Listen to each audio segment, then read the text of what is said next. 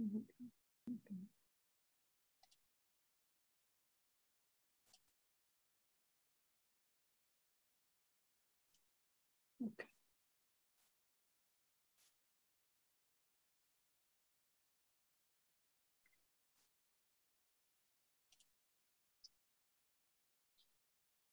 Mr. Marshall, we have Amherst Media in the house. It's 6:31. You do have a quorum of 5.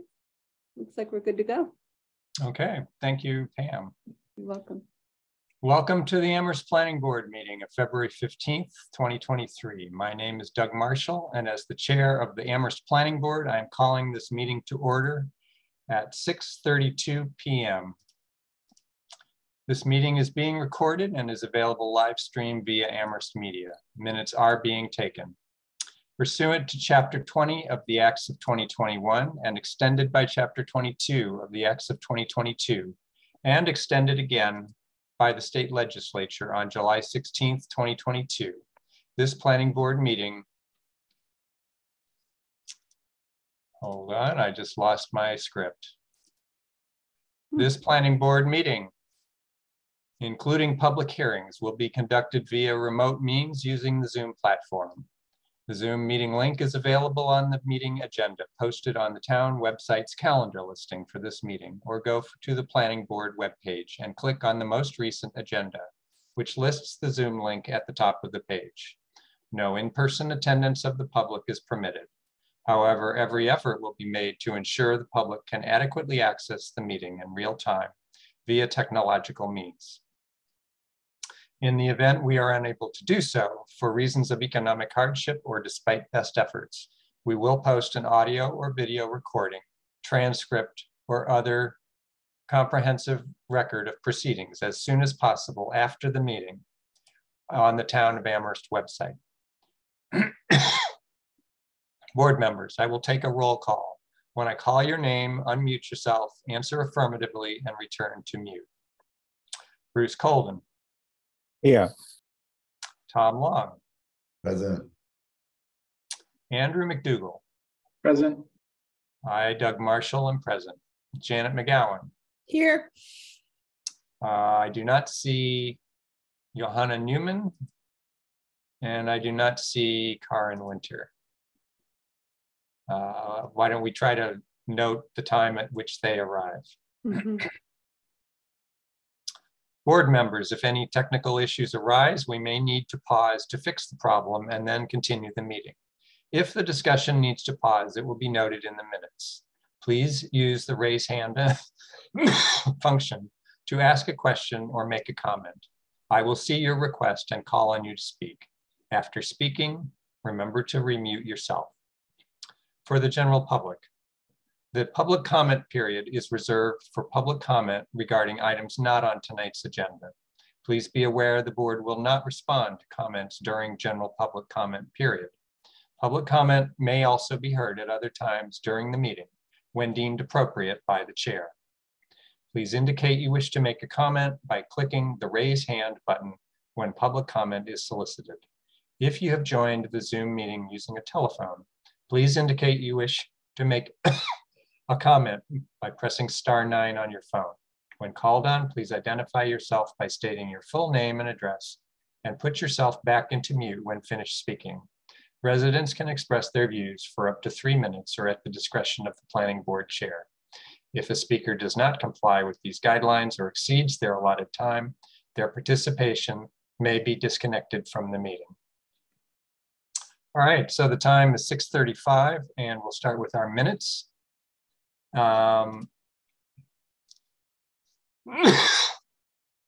Board members, does anyone have comments on the minutes? I know Janet, you had sent some comments to Chris earlier. Would you like to share those with the board?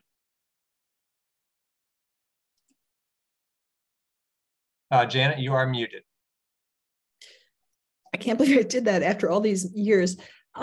Anyway, one of them was on page 4 of the minutes where there's a statement by Chris Brestrup that the Concom hasn't voted yet, and then the statement that they had. And so I think it was that they had, but they hadn't like issued an order yet. So that was a quick one. And then there was just this kind of loose use of the word townhouse or townhomes and as separate words. And I just thought we should just call it townhouse as one word, which is how we do it in the bylaw. And that kind of pops up all over the place. But because I was kind of confused by it. And I was like, what are townhomes? And I was thinking like motorhomes and stuff like that. So it's just really, that's a small one. All right. Anybody else have other comments? Anybody have any objections to the edits that Janet is suggesting? All right. Not seeing any other hands. Would anybody like to move that the minutes with the edits that Janet proposed be adopted? Andrew, I see your hand. So moved. Thank you. And Tom? On second. All right. Thank you both. All right, we'll go right into a vote on that, starting with Bruce. Vote to approve. Great. Tom? Aye. And Andrew? Aye. Janet? Aye. I'm an aye as well. So the motion passes, 5 in favor, 2 absent. All right, so now the time is 6:38 and we'll go to item 2 on our agenda, which is public comment period. And let's see, how many people have we got from the public tonight? We've got, I see 6 people. I think I often read their names at this time so they know who else is in the public. We have Ashley Lowry, Bruce Carson, Dorothy Pam, Jennifer Taub, Mandy Jo Haneke, and Will Lowry. So members of the public, would any of you like to make a public comment about an item not on our agenda tonight at this time? All right, I am not seeing any hands from the public. So we, I believe Elizabeth Veerling just arrived. Elizabeth, we are in the public comment period. If you want to make a public comment about something not on our agenda, this is the time to raise your hand. All right, I don't see anyone's hand still, so we will go on to the next item on our agenda, which is item 3, proposed zoning amendments. And this is a presentation and discussion, really mostly, of the zoning amendment proposals proposed by Mandy Jo Haneke and Pat DeAngelis. Concerning Article 3, use regulations to change the permitting requirements for owner-occupied duplexes, affordable duplexes, non-owner-occupied duplexes, converted dwellings, and townhouses in order to create a more streamlined permitting pathway for these uses. In particular, to remove the use category subdividable dwellings, to add a use category 3-family detached dwelling or triplex, to add a permitting pathway and standards and conditions for triplexes, to modify standards and conditions for other housing use categories, to amend permitting requirements for housing use categories in the Aquifer Recharge Protection Overlay District. And then in Article 4, development methods to add 3-family dwelling where appropriate. In Article 9, non-conforming lots, uses and structures to add a reference to 3-family dwelling. And under Article 12, definitions to add 3-family detached dwelling unit or triplex and to delete subdividable dwellings. All right, so Mandy Jo, I see you. If you want to say anything, this is a good time to give us an intro. I know you've been here before and maybe you want to just sit back and listen.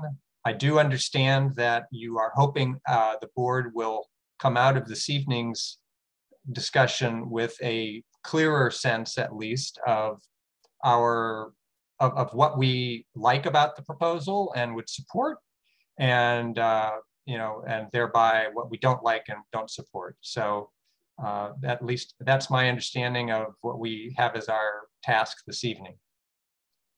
Mandy Jo. Thank you, Doug. I'm not going to say much.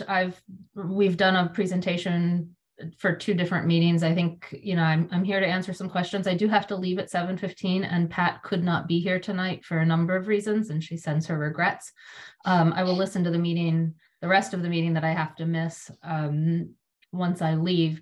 But yeah, I think Pat and I are hoping to, you know, we know it's not the public hearing. We know the public hearing's coming up, and that as we go through the public hearing process, there are likely to be changes. But throughout this meeting and the public hearing process, it would be good for us to be able to get an understanding of particularly those parts of the proposal that the board as a whole or as a majority would like to see changes to, potentially with what those changes might be, where they are leaning, so that we can discuss it as sponsors and potentially come back with revisions and all based on those comments. But we'd really like to understand not just whether one person wants a change, but whether the body as a whole is seeking a potential change or wants that, because that helps us more. It's good to hear what each individual person is thinking, but as a whole, since you'll be voting as a whole, that's where we would really like some help. So I'm here to answer any questions. All right, thank you. All right, board members, this is our third meeting at which we've discussed this proposal. And I don't know if you are feeling that you've got a sense of what you like or what you don't like. This is the time to start talking about that. I guess to kick things off, and not seeing any hands yet from others, I'll just say what I like and and one concern that I have.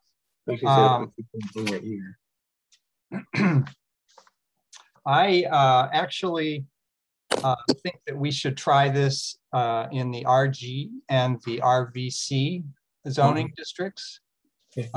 Those districts that are adjacent to our town centers and village centers, and that we should hold off and maybe, you know, for a later date, if ever, doing this in some of the outlying districts. I think it's the RN and the RO and RLD. Someone is not. Yep, I took care of that. Okay. Karen's in the audience, isn't it? And her hand is raised. I'm sorry, Doug, just to jump in. Oh yeah, okay. Pam, can you move her over? Yep, I'm in the process. All right, good. So yeah, I feel like I would like to see more density and more housing in areas that the master plan calls for us to be increasing housing and density and building up, and that increasing the density in some of the outlying areas is akin to sprawl, and I'd rather not go in that direction. If there's a desire to do it in the RN district, that district has a lot of different characteristics depending on where in that district you are. So I would be willing to consider that in some proximity to major public roads that are served by buses, for instance. And the roads that came to mind initially were North Pleasant Street, South Pleasant Street, West Street down to Bay Road and Northampton Road. And there may be others, but you know, say within, say 1,000 feet of those roads. And then the only other thing I was going to say is I'm a little bit concerned about how a property might transition between an owner-occupied duplex to a non-owner occupied duplex. And the fact that we would be in the position of having to hold a site plan review on a duplex that was already approved for owner occupancy in order to grant non-owner occupancy. But the thing's already built, the landscape's already done. And what kind of leverage or flexibility would we have to actually influence the design of the duplex at that point when it was proposed to go to non-owner occupancy? So, you know, I mean, the easy thing would be to say that both owner and non-owner occupied duplexes should have a site plan review. up front before they happen. I realize that's probably not in the spirit of what you've proposed, what you want to do, but I don't know how else to deal with that. So I will leave that as a question. You know, maybe it's best that we just go forward with the way you've proposed it and get through a couple of them and see what happens. But I think that could be an uncomfortable position for the board. All right, so that's my thought. Tom, I see your hand. Sure, thanks, Doug. I had a similar thought, and it was similar zones, but I think you had the right ones.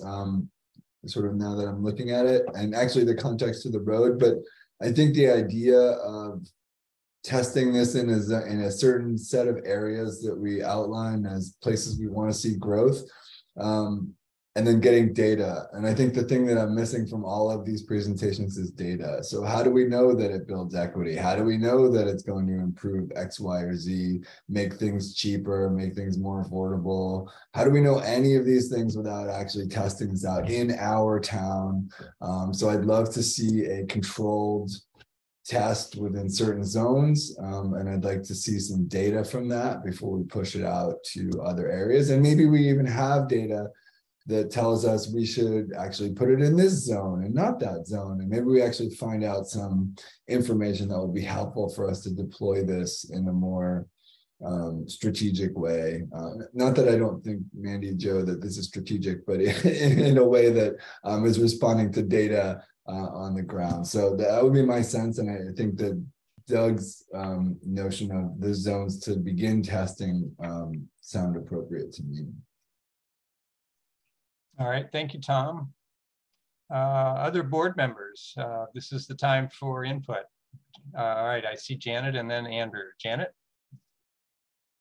So I agree with what Tom is saying and Doug is saying about the RN, RLD, and RO, because even though this is sort of presented as a process or a change in process or permitting, there's a lot of added density in it if you look at how it will turn out. And I have the benefit of this huge map of Amherst and its zoning districts. And, I was looking at the RO and RLD, which is basically mostly, almost exclusively our open land that you see. And also then we have townhouses in there, 10 townhouses on, X amount of acres. And I would just start seeing in my mind farms being carved up for very lucrative housing, 3-story townhouses, 10 townhouses, or lots being divided to, kind of spawn those. And that just seems to be the essence of sprawl, and also goes against the whole master plan of having density in the village centers and protecting, the lands that we're trying to protect. And so I do think those should be taken off the table. I was concerned, I have many concerns. I also was concerned about the removal of all sorts of design standards for duplexes, for converted dwellings. And it's, I think we definitely need more design standards. Our master plan calls for that. We've been trying to get to that even for the town center, but, the idea that we're taking away statements like it should fit into the neighborhood, or, all these different things that would give a board or anybody the ability to kind of look at a project and say, look at the impact it has on the adjacent properties and things like that. So that those get lifted off in several spots. So I was concerned about that. So I don't think we should be lifting design controls and abilities of boards to kind of regulate the look or the impact on the surrounding area. I don't think, and one of the things I began to think about is townhouses are apartment buildings, right? They're 10 units, they're stuck together. And I don't understand why the logic of treating them differently, apartment buildings and townhouses differently. Like, why would you permit we don't permit apartment buildings in RN, so why would we permit townhouses in RN? We don't permit apartments in RLD and RO, so why would we permit them there? And then also, in the RG neighborhoods, we allow townhouses, but we do it by special permit because it's very dense and it's going to have big impacts. And we need a board to look at what the impacts are very carefully and have the ability to kind of put in the conditions and the controls that make sure that it fits into the neighborhood. It doesn't have a negative impact. And, you know, I think the board should start looking at who's living in these, you know, who's going to be living in the density and how do we prevent, you know, one neighborhood after another to kind of turning into a student neighborhood. And so we need more controls on that, not fewer controls. So I think we should kind of trust the boards to do the right thing, but really think about, you know, if we're going to do analogies, is a townhouse is an apartment building side by side. And if we're saying no apartments somewhere, why are we saying yes to townhouses? Or if we're saying apartments by special permit, that should also be true for townhouses. All right, thank you, Janet. Andrew. Thanks, Doug. I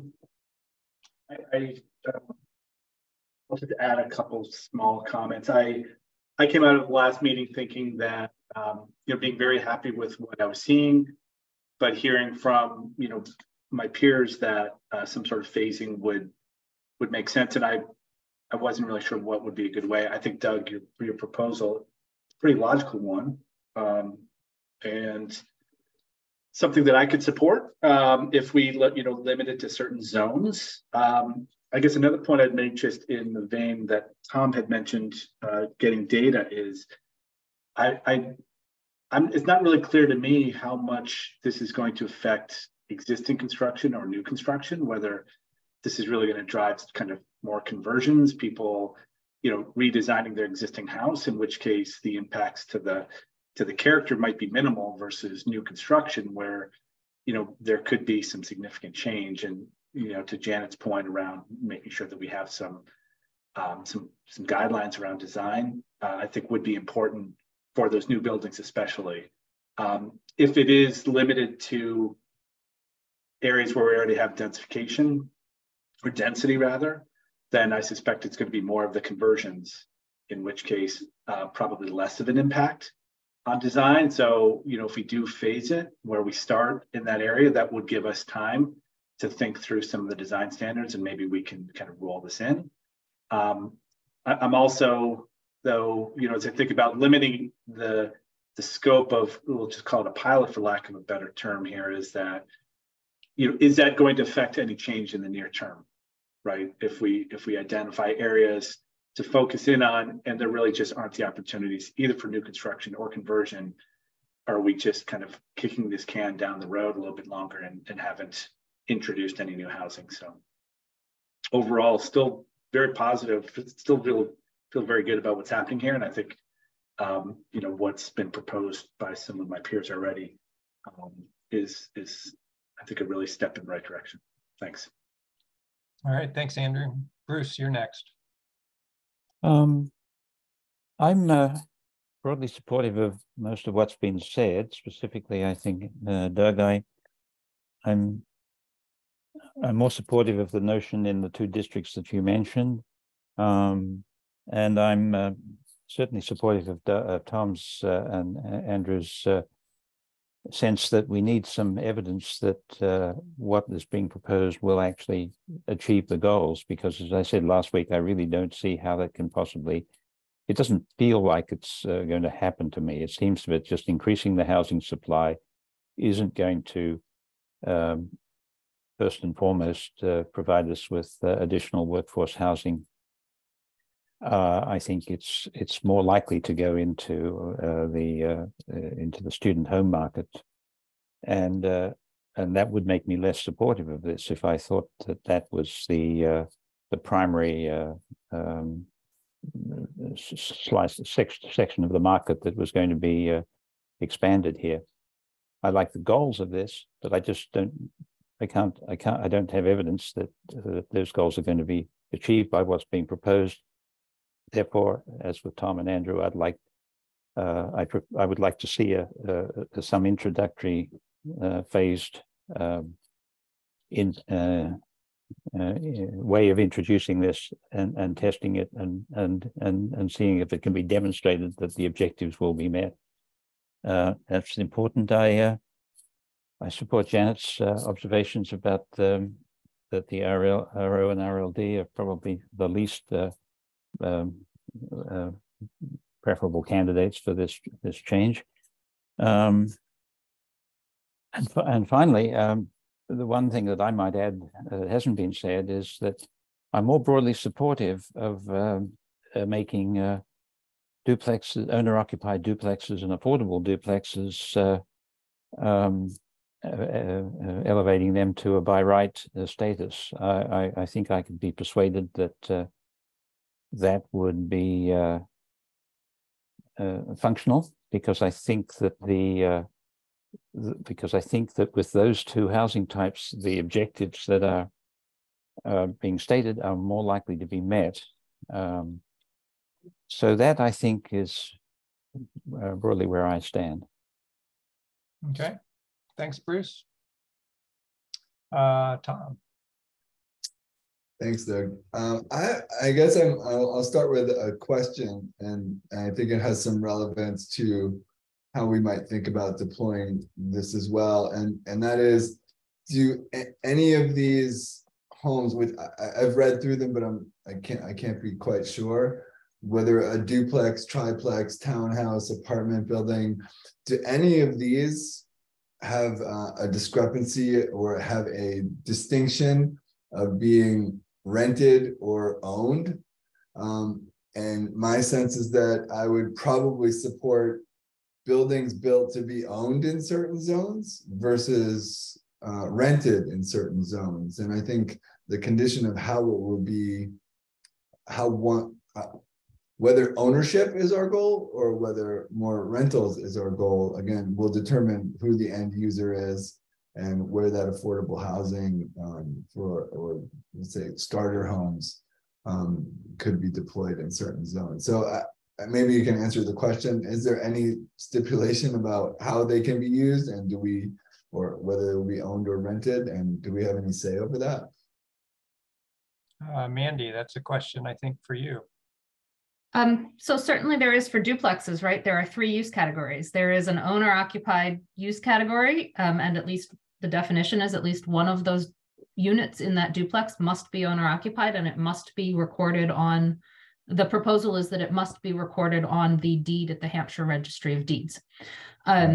The second use category is affordable duplex. That does not require an owner occupancy requirement for either of the 2 units, but it does require that at least one of those units be listed on the state housing inventory for affordable housing, and also that be listed on a deed. So in those 2 instances, so for duplexes, there are 3 different uses proposed. Yeah. Well, they're already in the bylaw, and we're proposing different permitting pathways depending on which category of duplex there is. We did not do that with triplexes. We just proposed 1. We have received some feedback from the Housing Trust that they would be supportive of splitting triplexes up in the same way that duplexes are split up in terms of an owner-occupied triplex, a affordable triplex, and a non-owner occupied triplex. And this, Pat and I have not formally talked about that yet, but we'd like to hear your response and thoughts on potentially splitting those up too. My understanding is for converted dwellings and townhomes, the zoning bylaw is neutral on the ownership of those, but Chris would better be able to state and confirm that. All right, thanks, Mandy Jo. Chris, do you want to comment on that or not? You just to it sounds like what Mandy Jo is accurate. It's neutral on the ownership. I believe so. Okay. But there is no way for us to, for instance, within a particular zone, say it would be okay to build a set of townhouses if they were meant to be purchased by the owners rather than rented. And I think that's what I'm getting at in terms of the difference between whether we're building a bunch of rentals or we're building actual homes, small duplex or let's say townhouse homes that people would own, like a condo or whatnot. And is there any way for us to make a stipulation about what happens in each zone? I think that's kind of what I'm getting at. Chris? Generally speaking, the zoning bylaw doesn't get into ownership issues or rental issues. It's very rare that it does. And we did dip our toe into that when we established owner-occupied and non-owner occupied duplexes, but otherwise we don't really recognize whether someone owns a place or rents a place. Certainly townhouses can be developed as condominiums, and we have several examples of that in town. And we have examples of townhouses being developed as rental property and then turning into condos. So that's kind of a fluid situation. But there's not usually a requirement that something like that be owner occupied or non-owner occupied.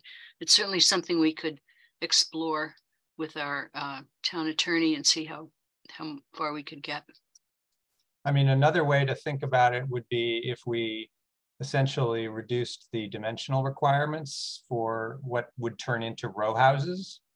You know, you own your row house, but you're 16 or 24 feet of width and by 100 feet deep or whatever. And, there's 1 unit per lot, and they just happen to all share party walls. So that's another typology that's similar to townhouses, but is clearly owner occupied, or at least 1 owner per structure. Yeah, I mean, that's interesting, Doug. I mean, I think my concern there is, how do we start to imagine who the end user will be, right? And we're talking about certain zones, and can we control who those end users might be by saying, if we're asking people to buy something, we're building a community. If we're asking them to rent it, it's going to be something that's going to turn over, which doesn't mean that they can't buy it and then rent it later. But I guess I'm just curious if they're, if that could be something we could think about as time goes on. All right, Tom, Janet. I think this is a great discussion because one of my questions was, how do we make space in Amherst for middle and low income residents, given the intense student housing demand, plus, the prices that, students or their parents are paying. And also builders will build to the higher end of the market almost always, right? So, you're going to make more money on an $800,000 house than a $400,000 house.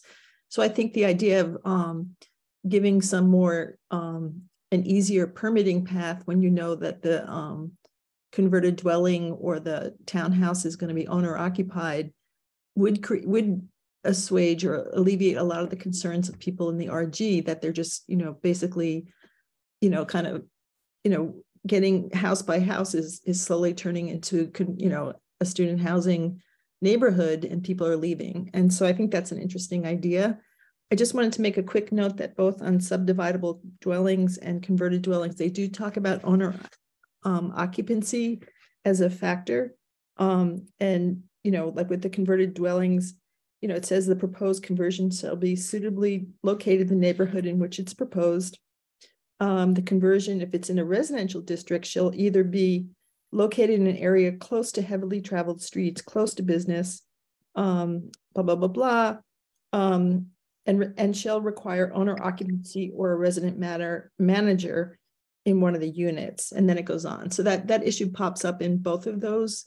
And, I think this also, one of my questions was, what is the history and the purpose of this language or these restrictions, or, why did town meeting or the planning department or the select board, why did they pick this permitting pathway? And we don't have any history of why in the RG you need a special permit for a duplex, but that history is there. And I feel like we need that data. I also think we need to have renderings if we're, saying, triplexes that are, stacked in 3 stories, not a triplex actually in a 2.5 story building. I don't really care how it gets configured. What could that look like? Or what would, so we don't have renderings of what can be built now and what could be built under the new proposals, because there is a change in density in a lot of the proposals.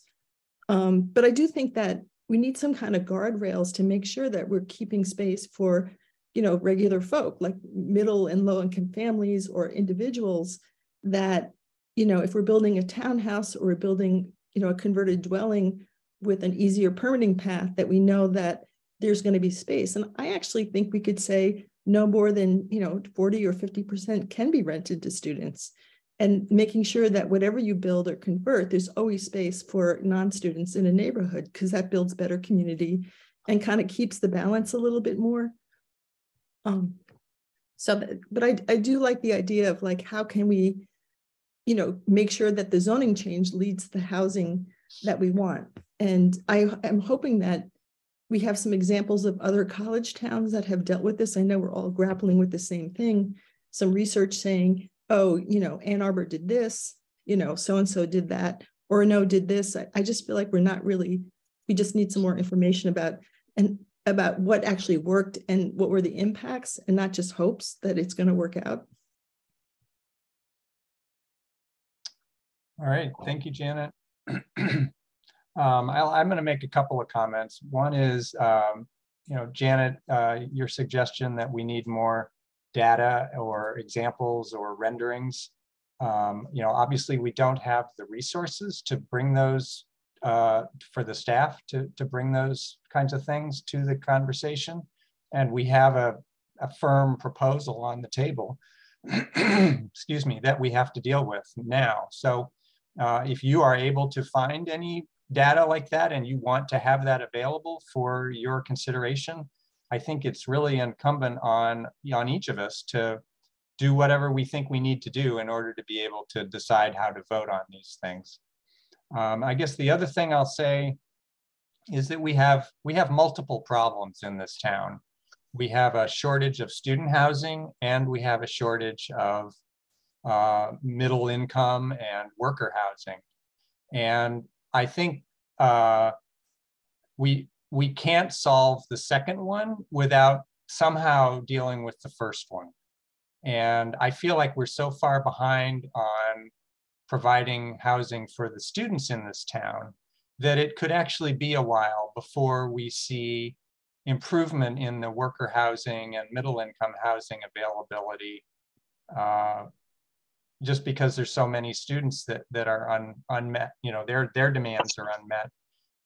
There's houses being constructed in Hadley and East Hampton and Belchertown, just because of the fact that we haven't got, all the students would like to be here in town, but they're not able to be. So, I think, I don't think we will be able to target the housing as easily as we want. But I guess I always feel like more housing at the moment is better than less housing or no more housing, just because more housing will solve one or the other of those problems, and both need to be solved. All right, Andrew.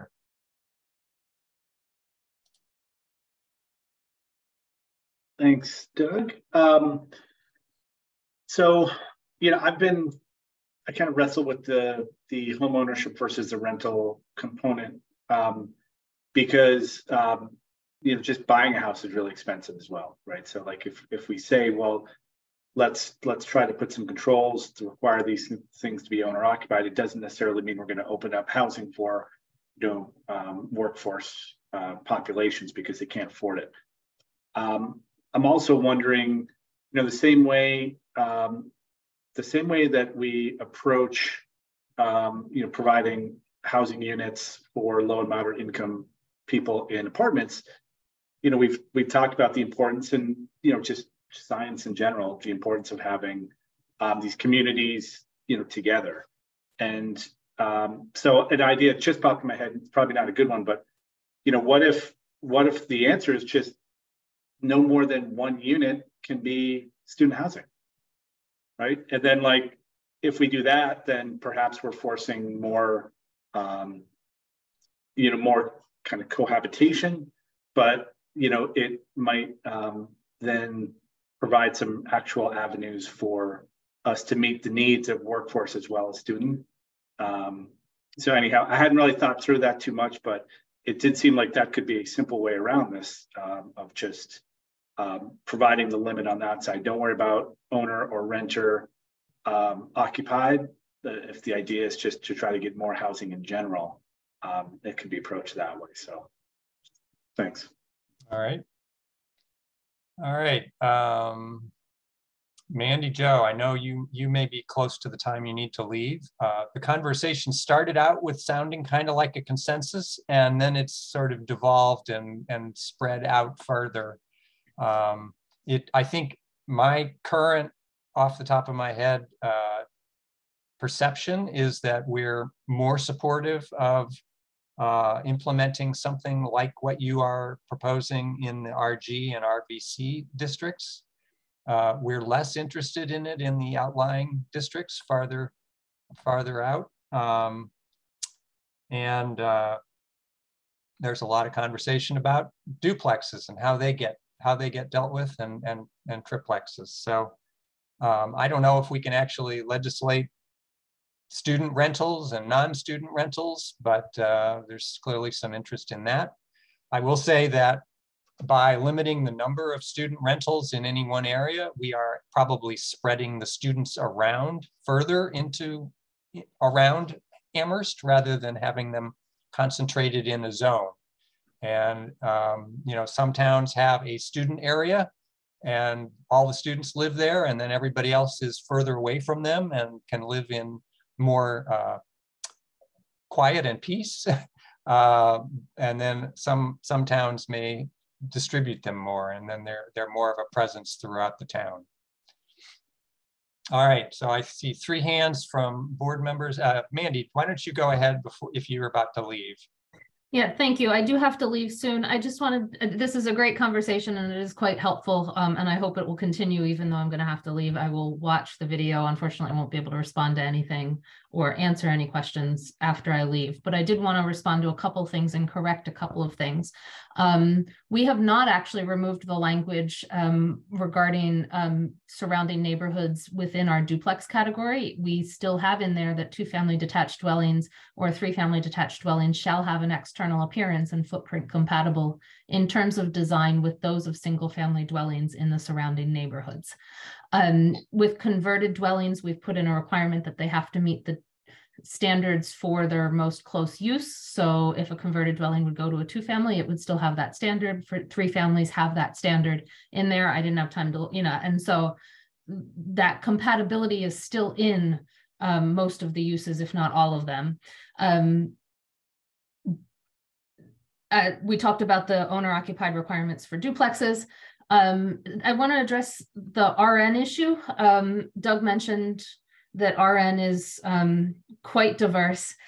Janet indicated that apartments aren't allowed. Yes, in the use category, on the use table, apartments aren't allowed. But in fact, the RN zone is probably the zone that has the most apartments in town, in building wise, because the RN zone is where Puffton is. It's where Brandywine is. It's everything off of East Hadley Road is in RN.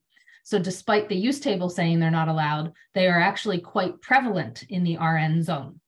So that's one of the reasons we believe they're appropriate in the RN zone, that townhouses are appropriate. I would say townhouses are different than apartments. Yes, they might have sometimes similar numbers of units, but townhomes must have entrances at the ground floor for every unit, which makes it a great transitional type of housing between that more dense apartment mixed use building and the less dense 3 families, 2 families, and single family homes, because all units have entrances on the ground floor. Density. In fact, we're not really increasing density in most of this. The only place where we would technically be increasing any density is if you're changing a no use to some other use, because a no use doesn't allow it. And so changing that no to a special permit, you could argue increases density. But if it's already a site plan review, changing it to a yes, there's no change in allowable density because it's already allowed. You could argue that changing from a special permit to a site plan review, we could argue whether or not it changes density, but we're not changing the dimensional tables at all. We haven't proposed that. And so if the use is already allowed, either by special permit, site plan, or site plan review, the density is not changing, I would say. It's only in those places we've proposed going from no, where that use is not allowed, to some other permitting pathway.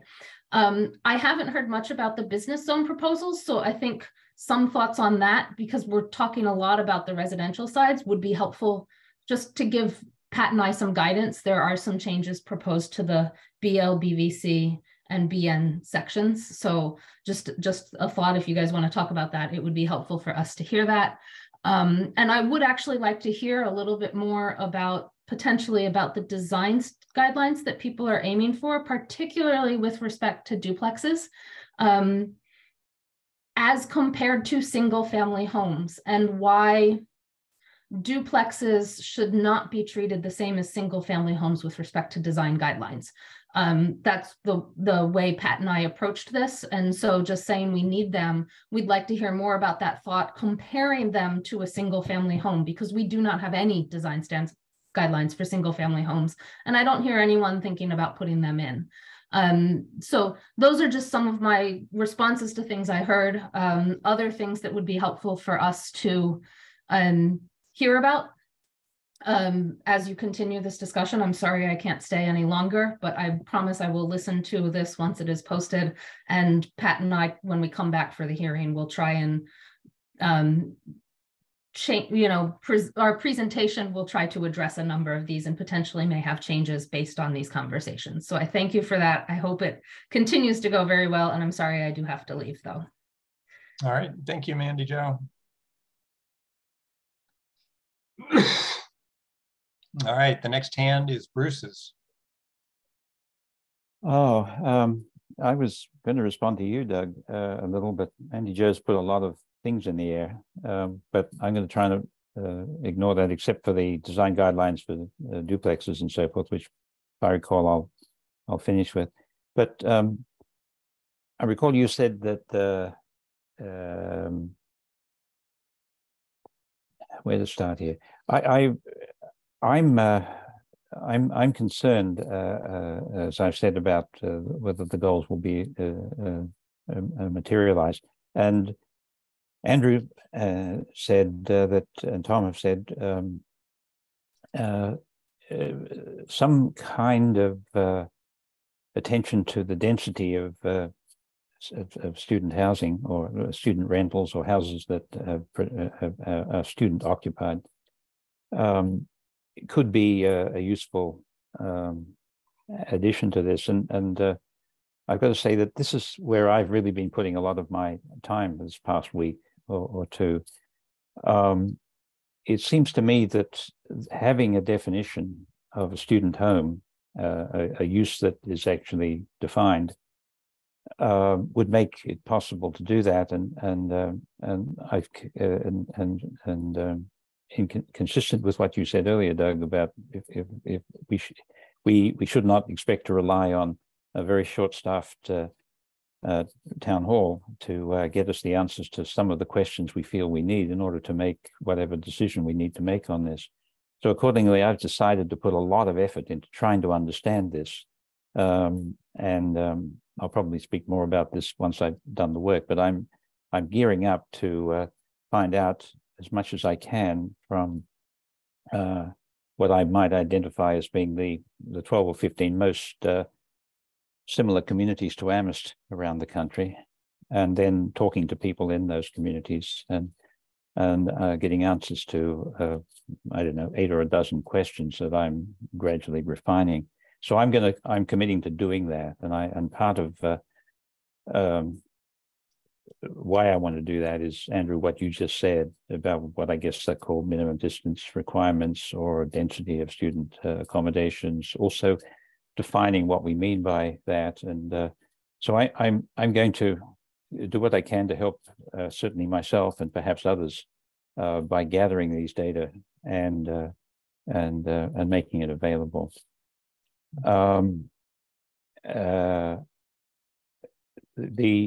The question about design standards with duplexes and so forth, I've always found rather interesting, because when we were designing our co-housing community here, it was around duplexes. That's how we got the density that we needed. So we basically went through just a string of special permits And what I personally then was quite concerned about was that these duplexes should not look like duplexes. And the way we've done it here is we've made them basically attached cottages, and we've used a common entry to link two small masses. And so it's a duplex, but it doesn't look like a duplex. Secondly, with Habitat, I was designing the house that's next to the farmhouse on North Pleasant Street. There's a Habitat house duplex there. In order to make it fit well, the design was a 2-story and a single story. So it looks like one big house. It looks actually quite similar to the house next door, which is the NECF, the Simple Gifts farmhouse. But so that's another way, which you might say a design standard of creating a duplex out of a single-story unit and a 2-story unit.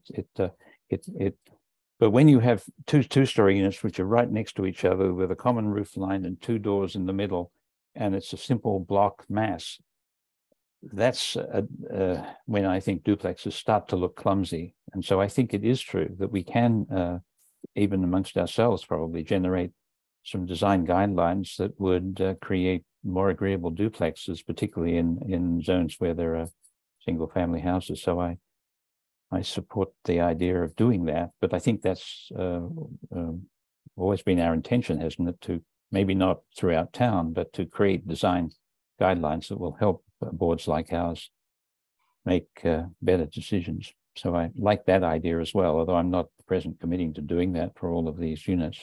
I did think Mandy Jo's answer to the townhouse question, Janet, was a good one. The idea that a townhouse is defined by having doors, they become more like row houses, more urban in quality and so forth, but diminished in scale because they have to always have an entry and have a presence on the street. Right, I think that's enough for me. I'm excited to see what you find out from your research and your other work. Janet, you are next. This is probably where we would be useful to have someone from the ZBA here, because they're the ones who are doing all the duplexes, right? And so in the use chart, it requires that in all districts, a special permit granting authority shall apply the provisions of section 3.2040 and 3.2041. And this should get Tom's attention because these are the standards the design review board applies in the downtown district. And so that's what the ZBA is applying to duplexes. And that language is stripped out by these amendments. And so, and then the language in converted dwellings that has more extensive kind of design guidelines is also stripped out. And then we just lose subdividable dwellings completely. So I would think that, there are duplexes in my neighborhood that look just like houses, and you kind of have to look to see that they are. So I assume that the ZBA is applying these design review standards. And I would suggest that they should apply to all multifamily houses. So it always should look good. It always should fit in to a neighborhood. So, and I think it actually, by requiring it to fit in and look good, like it belongs in the neighborhood, you're going to create a lot more acceptance of multi-unit housing. And so I think that the people who do this best are, I always forget the group, Valley CDC, who's building a lot of affordable units around Northampton and Amherst. I think their housing fits in better than most of the other for-profit apartment buildings I've seen going around, because they're very sensitive. And I've heard people from the Housing Trust, a person who creates a lot of housing, say they really make a huge effort to make sure it looks good and fits in the neighborhood, because they know they're going to have opposition and they know they're increasing density. So they want to fit into sort of a New England style of housing. So I really think we should leave that language into duplexes. And if we are going to expand, we should apply it to any multifamily housing. So we have a clear, consistent, give the boards a chance, or, to basically say, we're fine on this, 4-unit converted dwelling, but we have to make it so it fits in and doesn't look like just a big concrete block, or your addition is kind of ugly and stuff like that. We do have language sort of like pared down for ADUs. So I think my recommendation is let's take, section 3.2040 and just apply it to all multi-unit housing. And I think people will feel better about what's being built. They'll feel better about the density, and they'll know that their concerns are being addressed, which the ZBA does really well with their special permits. They listen to the neighbors, they make adjustments, they make accommodations, and they issue permits. I have a question for Chris about affordable duplexes, because when I look at this, the current use table, I kind of wonder, like, is anyone building an affordable duplex? Because it just, how many have been built in the last 5 years? Are people building owner-occupied duplexes, or how many owner-occupied duplexes have been converted to owner-occupied ones? I hear it's hard to see. So the primary builders of affordable duplexes is Habitat for Humanity. They've built 2 affordable duplexes, one on East Pleasant Street and one on North Pleasant Street, one that Bruce was just referring to. Mm-hmm. It's unlikely, in my opinion, that a single person owning a house would build an affordable duplex because, well, it depends on what his motivation is.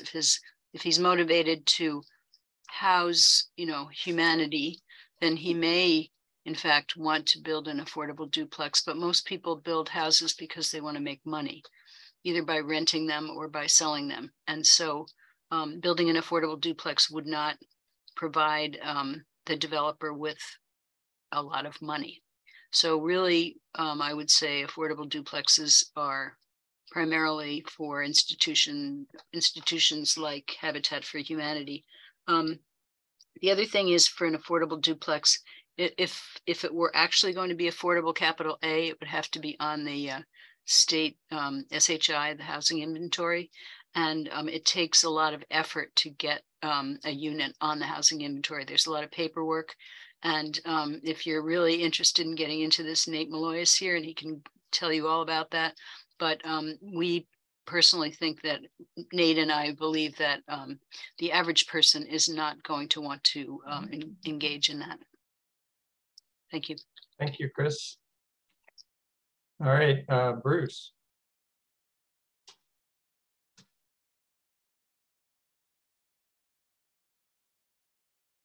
I think maybe Chris has bulldozed over but all I was going to say, that I heard from Andy Joe tonight something which clarified things a little for me, which was that only one of the 2 units needed to be affordable in order to make it defined as such within this bylaw, or at least proposed change.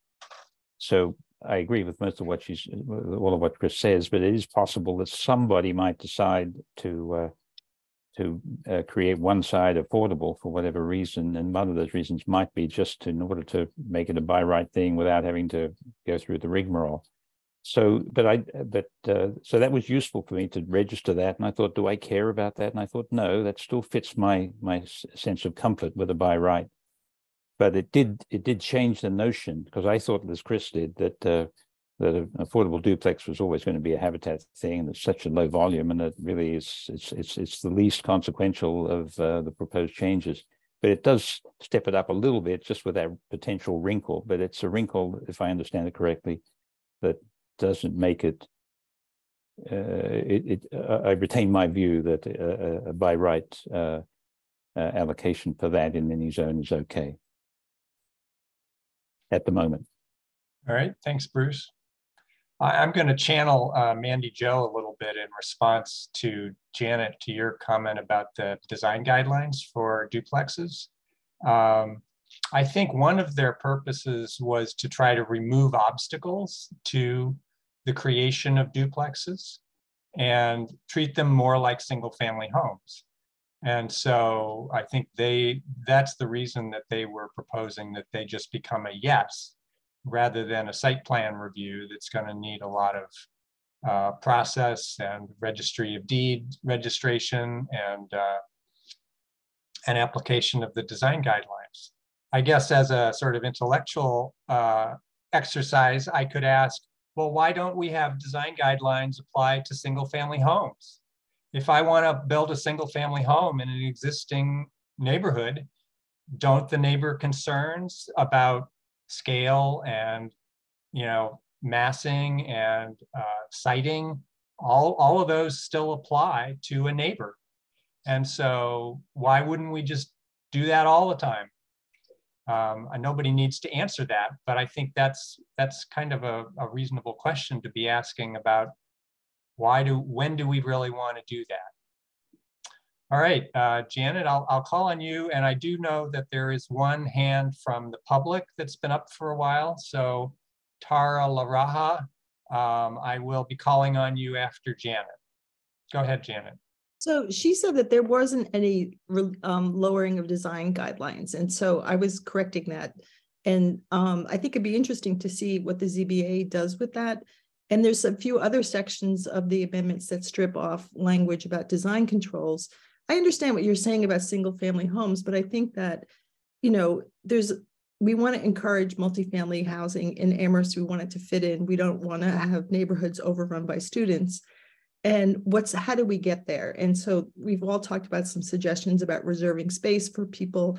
But I think that, you know, a duplex that is attractive and looks good. I mean, I think we've had a fair amount of those happening and no one notices them. And I think if it's a triplex or a quadplex or a converted dwelling or a subdividable dwelling or a townhouse, it all should look good. We don't have, you know, we don't apply the design review board criteria to townhouses. I think we should. I mean, we need design controls. And so I think we should encourage that. I don't think they're onerous. And I think it's easy to do, especially with the duplex. But Mandy Jo was saying, oh, we're not changing that. And she's also saying we're not changing density. And yet when RO and RLD, she was there, even though it's in the use table, there's requirements for extra units that you have to have either 1,000, you know, extra square feet or 2,000, and those got removed also. So there's a lot of like complexity to this, and the impacts are, you know, we can document them and show them. I don't particularly feel like I have to present renderings, but I really think people need to see what will it look like? What could it look like to have a 10-unit townhouse in the middle of a field, you know, with a driveway going up, you know, in the RO or the RLD. If someone is proposing that, I think the burden is on Pat and Mandy Jo to show that's what it's going to look like. You know, I think we're probably have a consensus that we don't think that density is appropriate for these lands, but I do think, you know, what does it look like? Because that's had an impact on, you know, things that we've looked at before in the BL. When you did the calculations and you did the picture, it was kind of like, oh, that's much more than what we wanted. Footnote M is the same situation. So if we're increasing density or reducing requirements, what is it going to look like? Is a pretty fair question for buildings. All right, thanks, Janet. All right, so I will now go to the public. Pam, if you'd bring up the timer. Why don't we start with 3 minutes? And members of the public, I do want to cut you off at 3 minutes. So would you please tailor your comments to end before that deadline? All right, Tara Laraha, why don't we bring you over? Hello, can you hear me? Yes, we can. Please Yes. give us your name and your address. Yes, my name is Taryn LaRaja and I live at 7 Strong Street.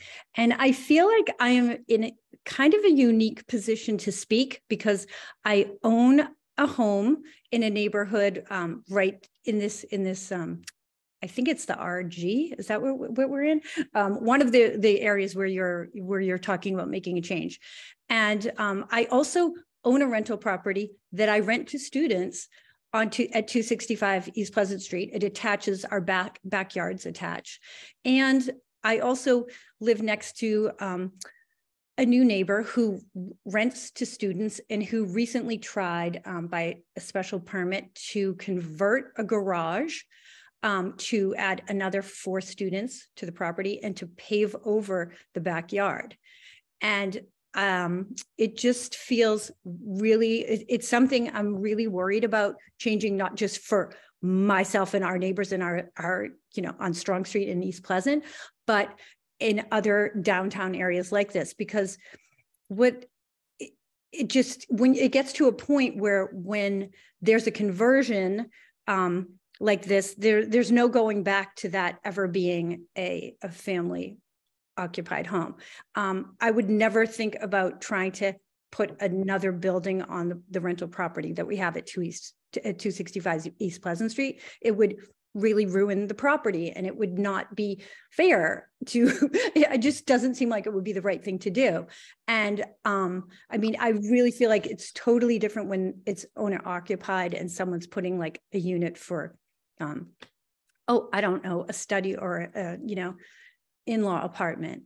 But to just have students piled in to downtown, we've already seen like a really big change. We have a lot more students in recent years, and cars are everywhere.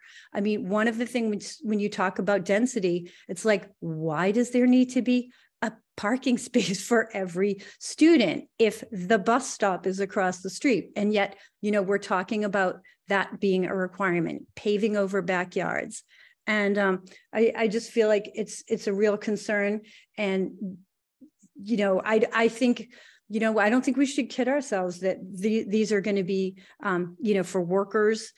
They're going to be for students because students will pay much more. And I can tell you that from my own experience. And, it's different. I mean, I almost feel like it's owner occupied because we're right next door, and we make that really clear to the students who are renting from us.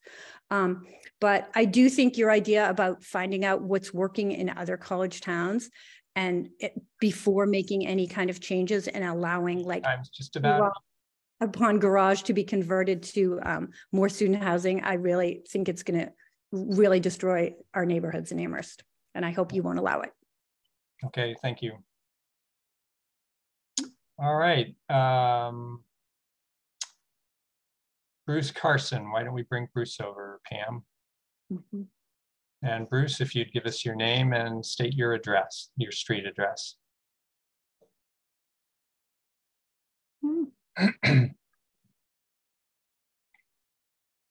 Hello, Bruce.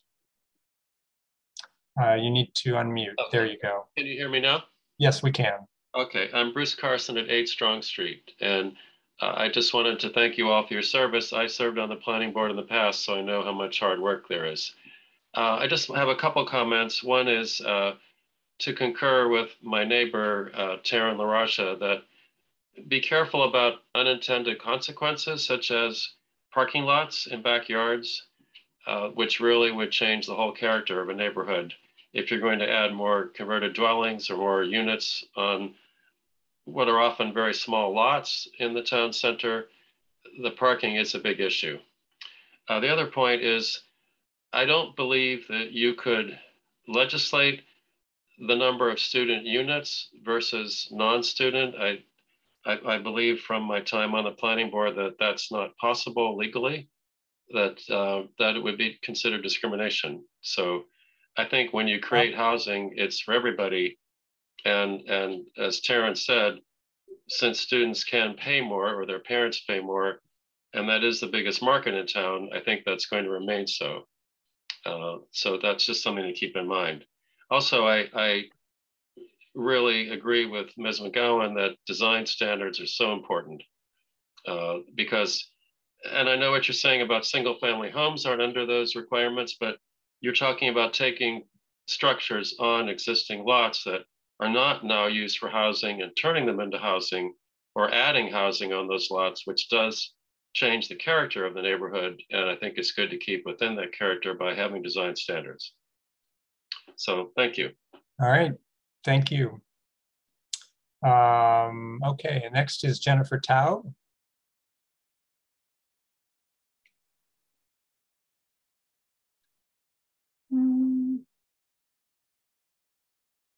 Where did she go? Did we lose Jennifer? Looks like she took her hand down. So how about Elizabeth Vierling?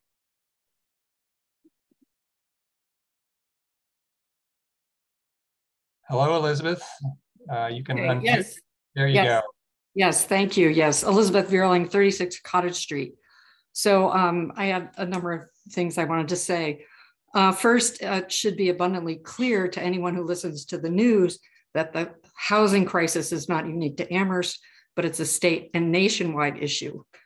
However, what is unique to Amherst, along with other college towns, is the high student to permanent resident ratio, which has a major impact on our town in many ways. So I don't know the answer, certainly by any means, but there need to be more targeted and creative ways to ensure that the Amherst student population does not dominate the town to the exclusion of permanent residents.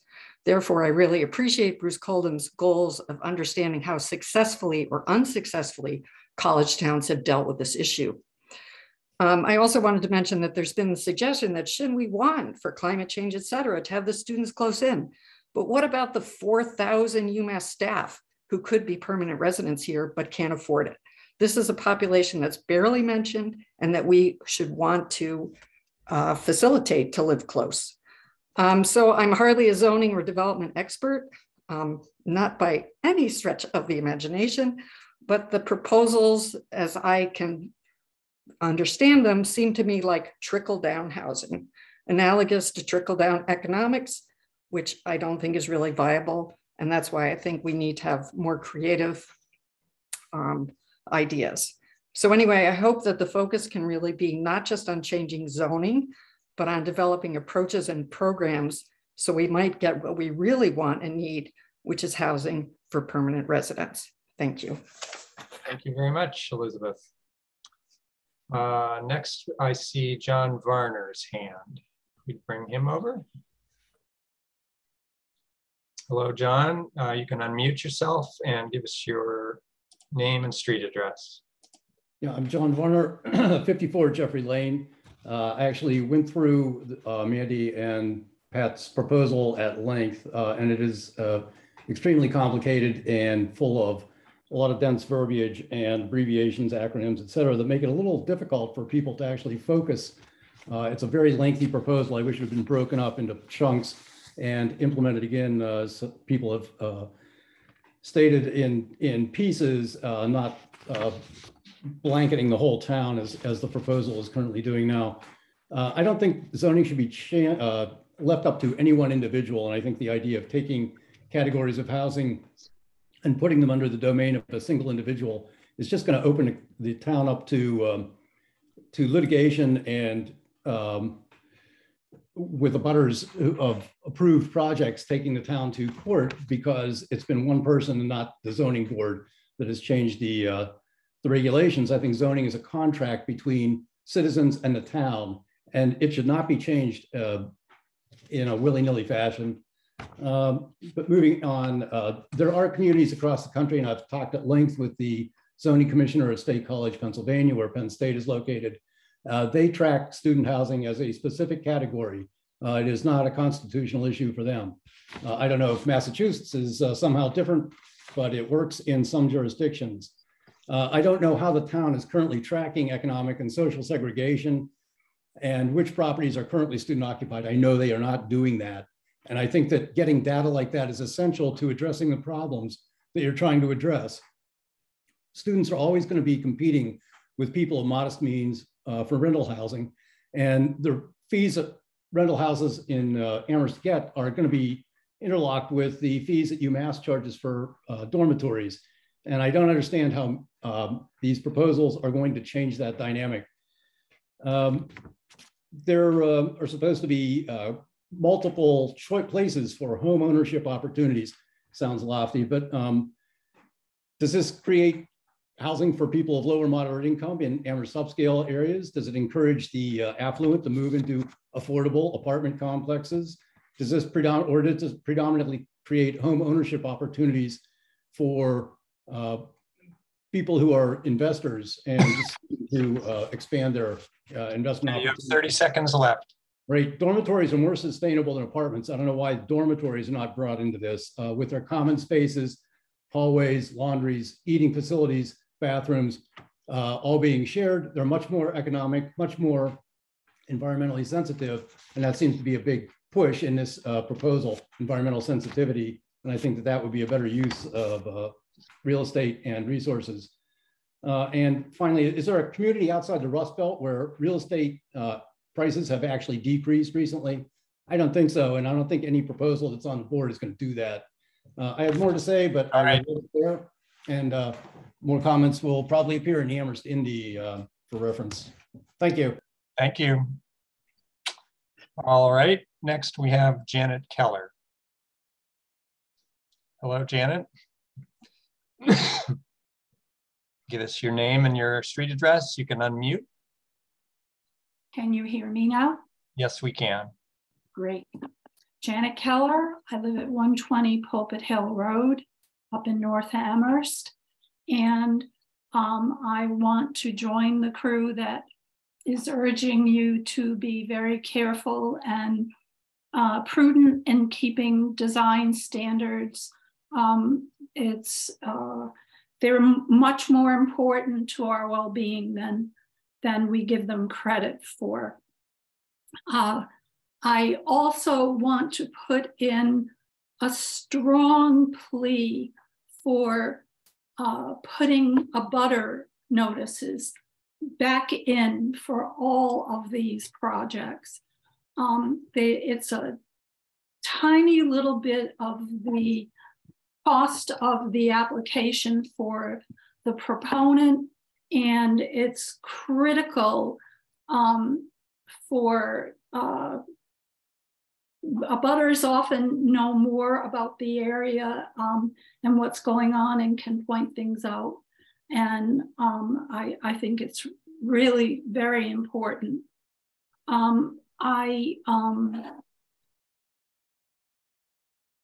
Let's see.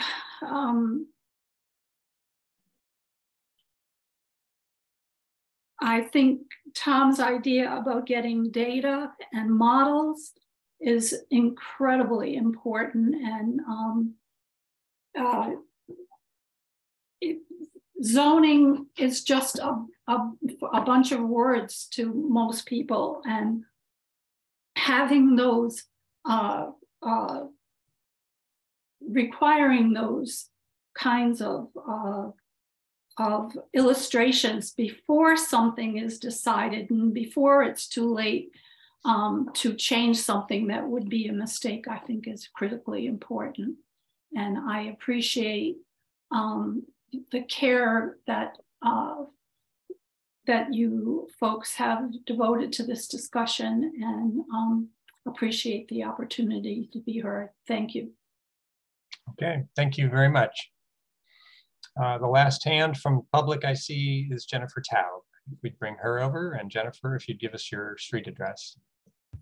Okay, thank you. I didn't. We cannot hear you very well. Can you hear me now? A little bit better, yeah. Yeah, it's still a little bit quiet, but go ahead. Can you hear me now? Yeah, that's pretty good. Not too loud, I hope. Nope.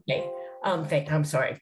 I'm Jennifer Taub. I live at 259 Lincoln Avenue. And I have a comment and a kind of a clarification, because what I heard is that you would like, the suggestion is been made to begin in the RG and the RVCs.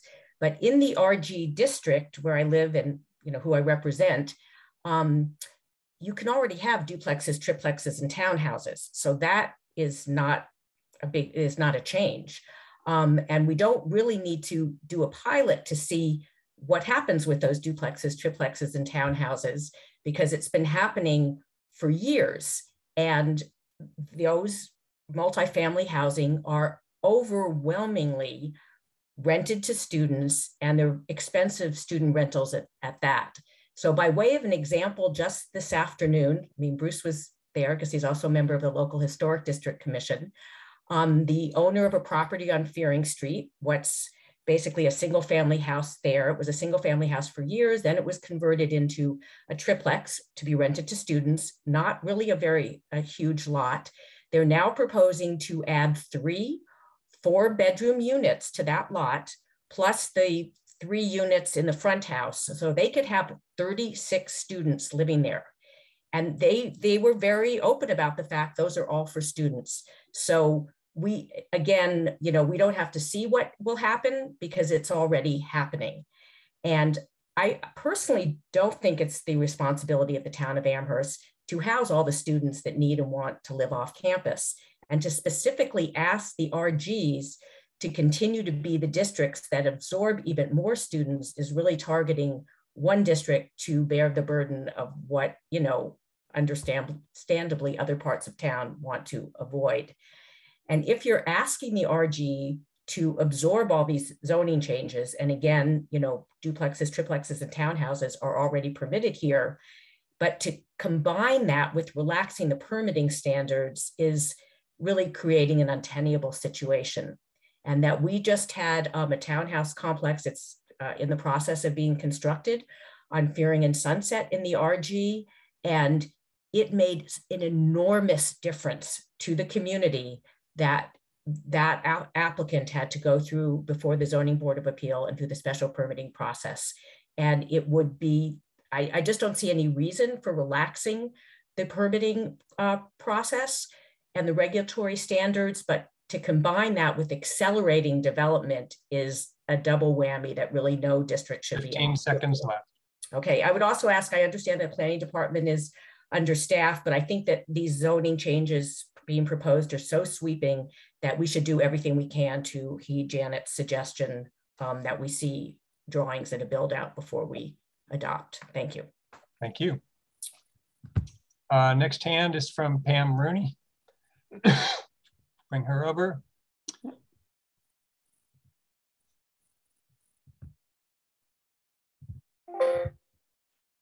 Hello, Pam. If you give us your name and your street address. Hi, this is Pam Rooney, 42 Cottage Street. The previous speaker actually covered a lot of what I was going to say. I think the RG has been has borne the brunt of a lot of the absorption of extra housing in town. When I was walking around with campaign brochures, I was astounded by the number of converted dwellings within the RG that exist today. I need to ask a very direct question, and that is why, if someone could tell me why it is the responsibility of the town of Amherst to house the increasing number of UMass students who can no longer find homes on the campus. Why is it the responsibility? I think Chairman Marshall said this, but why is it our responsibility to absorb this increase? We have no control over the increase of the enrollment. And for years, so between the year 2000 and the year 2020, there were at least an additional 8,000 students added to the rolls, not counting University Without Walls, not counting the people who only worked online. It was over 8,000 students that were added that the town and the surrounding communities end up having to absorb. Please tell me why we, especially in the RG, are responsible for absorbing them. I think the folks who come forward to propose housing and dwelling units in town seem to succeed. If they want to convert something, they seem to be able to do that. If they want to create townhouses at key intersections near the campus, they seem to be able to do that. I really don't understand the need to relax the permitting structure to allow that to happen. So thank you for your in-depth and consideration of this question and this issue for the town. Thank you. Thank you, Pam. I will point out, I believe Pam is the liaison to the planning board from the town council. Let's bring our last hand over. That's Dorothy Pam. Dorothy, if you'd give us your name and your address. Hi, Dorothy Pam, 229 Amity Street, right in the middle of the RG. I just want to second many of the good comments from both on the planning board and from the public. I'm just commenting on a complete disconnect between the social and economic goals, which are clearly and poignantly stated in this zoning proposal, because none of these suggestions will in fact result in people being able, social justice or minorities buying homes or being able to afford the rent or for workforce housing. And I am truthfully very confused. Why is there so little concern for the workforce housing? If you want to talk about who should live nearby, so many people in the neighborhood work for the university in one way or the other, or retired from the university. And there's a great need for housing that people who work for the university can afford, because not everybody gets a big salary.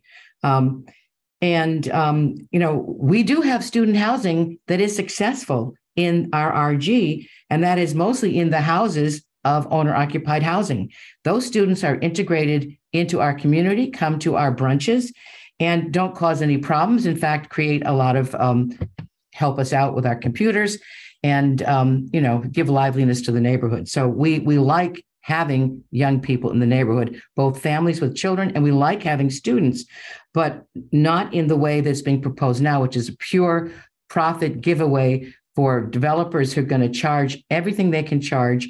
And the students then, because they're paying such crazy rents for so little space, are, breaking the limit as to how many people can be in there. And, Pam Rooney mentioned key intersections. We were told that we might be getting townhouses at the key intersections, but the proposal that Jennifer Tal was just mentioning is in the middle of a block. It's in the middle of a residential block abutting many, many lawns of private houses. So it seems to us that there's a complete disconnect between the goals of what we're supposed to be doing, preserving a neighborhood and housing people connected to the university and housing students in good, safe housing, and this proposal. So I am very disappointed with it, because there obviously are some changes that we should make. And I double support that the ZBA has been an extremely helpful board in making a conversation, leading a conversation between the developer and the surrounding community so that we can coexist with a certain amount of happiness or acceptance. Thank you. Thank you, Pam. Or sorry, thank you, Dorothy. That's okay. That's okay. All right, that was the last hand from the public. And Bruce, we can go back to you. You've had your hand up for a while. Yes, Mr. Carlson said that he felt that students were a protected category, presumably under the Fair Housing Act, and I believe he is wrong. I think we can do all that has been suggested, and we should not pay any attention to that particular piece of what he had to offer tonight. Does anybody know that I'm wrong on that? I have heard the same thing, so I cannot contradict you, Bruce. They are not a protected class from a discrimination point of view. Correct. We deal with this consistently when we're selling houses in our co-housing community, because we are very concerned about people valuing community. And we've established that certain things are protected and certain things aren't. And we've, for many years, have been paying very close attention to that. And which is why I'm heading out on my little job, because being able to identify a student home as a use is wouldn't be possible if Mr. Carlson was correct. And if he was correct, I wouldn't have even begun to do what I'm doing. All right. Thank you, Bruce. So it's now 8 o'clock. We usually take a break at this time.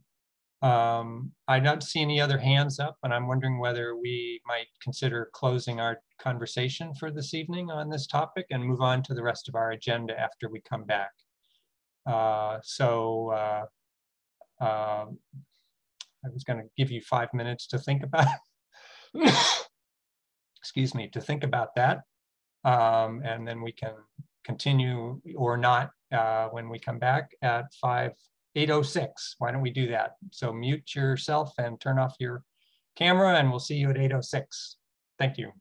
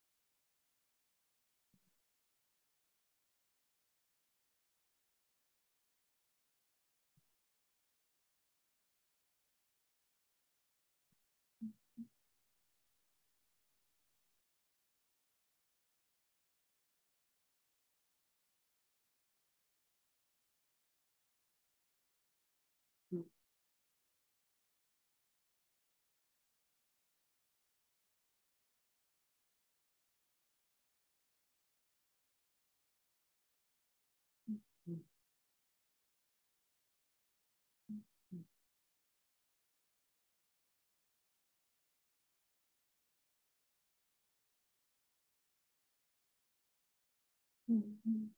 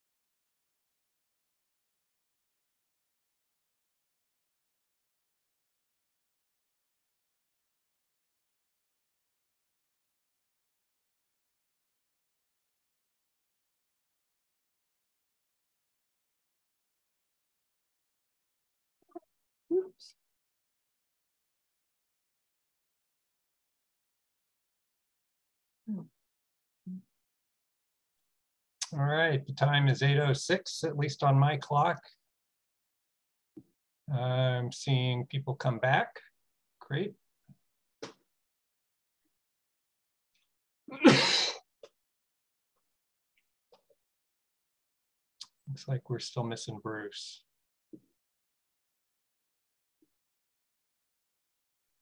Mr. Marshall, it also looks like has Karen left?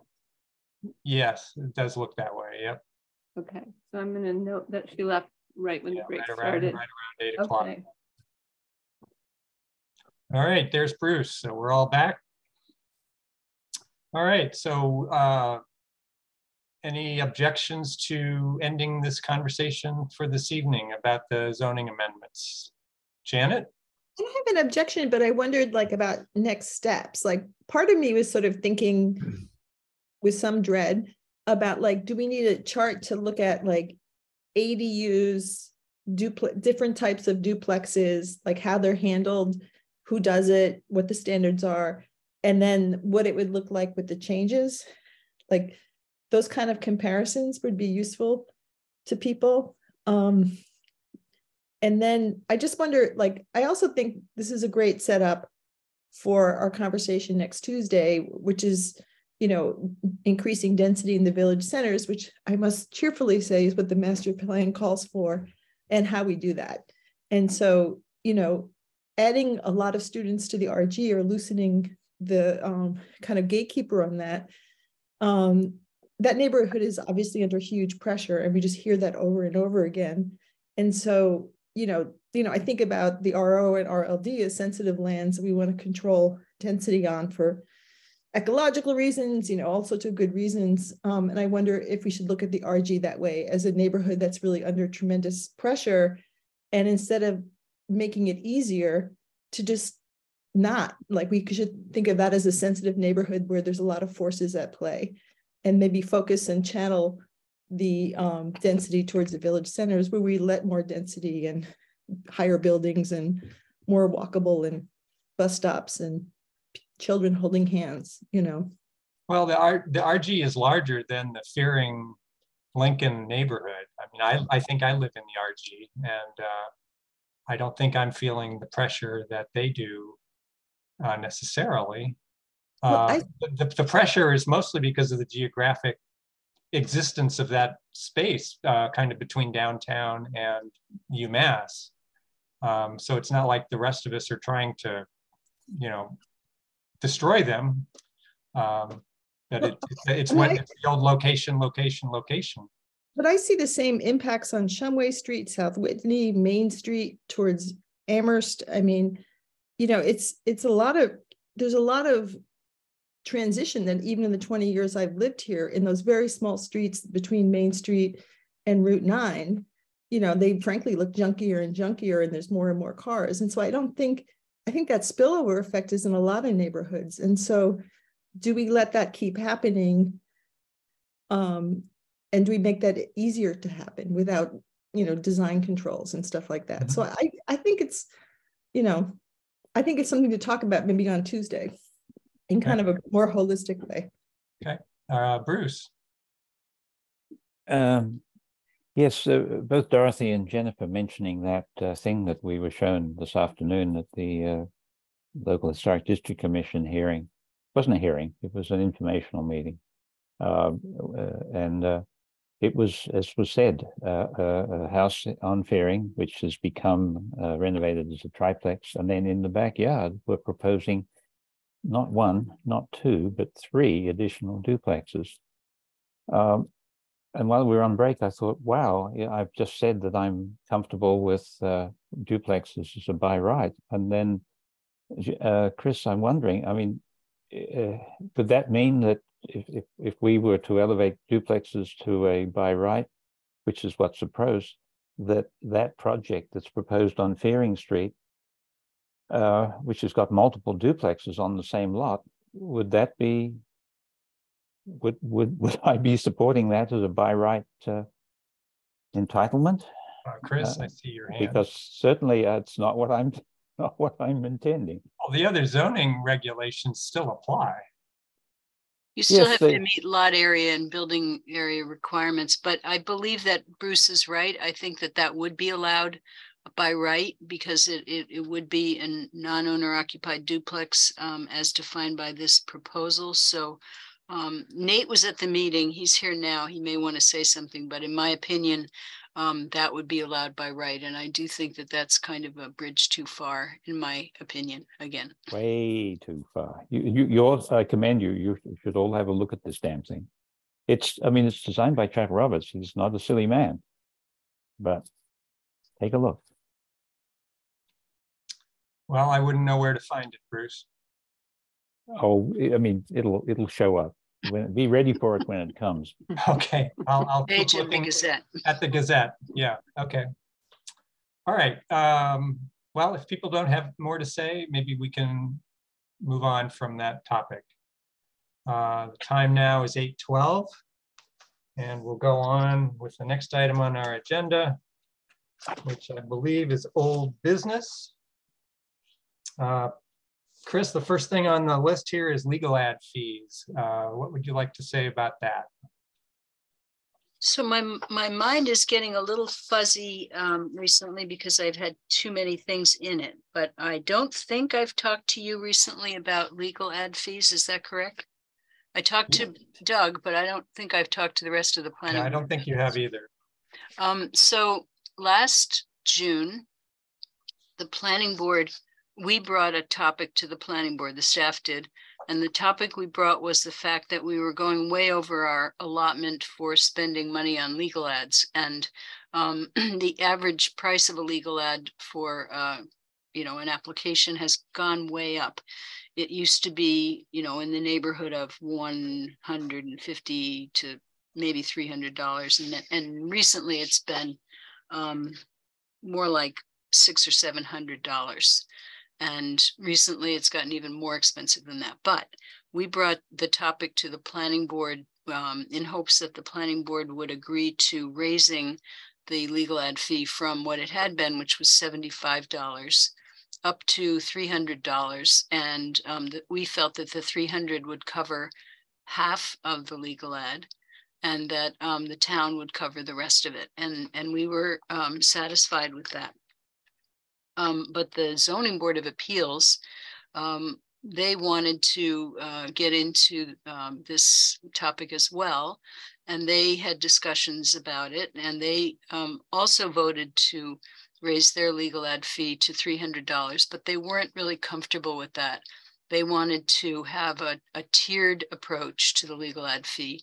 And they felt that they had some applications that were for owner-occupied houses that wanted to expand a nonconformity or something like that, and that those should have a lower fee, and that things like what has been described in this conversation, the Barry Roberts project on Sunset Ave, which is I think going to have 17 units. Maybe that project should have a legal ad fee that's closer to what the actual fee is. Maybe that should be $500. So anyway, the zoning board initiated this conversation at its February 9th meeting.